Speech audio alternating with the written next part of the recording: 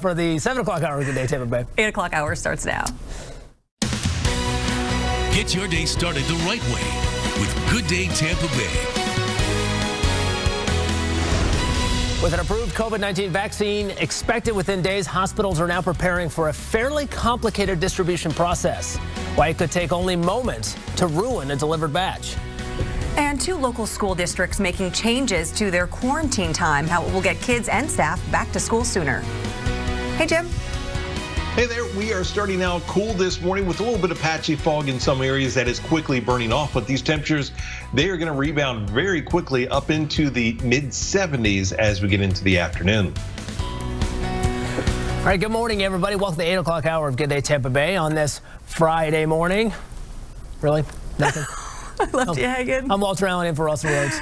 And I'm Jen Epstein in for Laura Moody. Thanks for being with us. The FDA expected to sign off on the first coronavirus vaccine as early as today, and states are getting ready.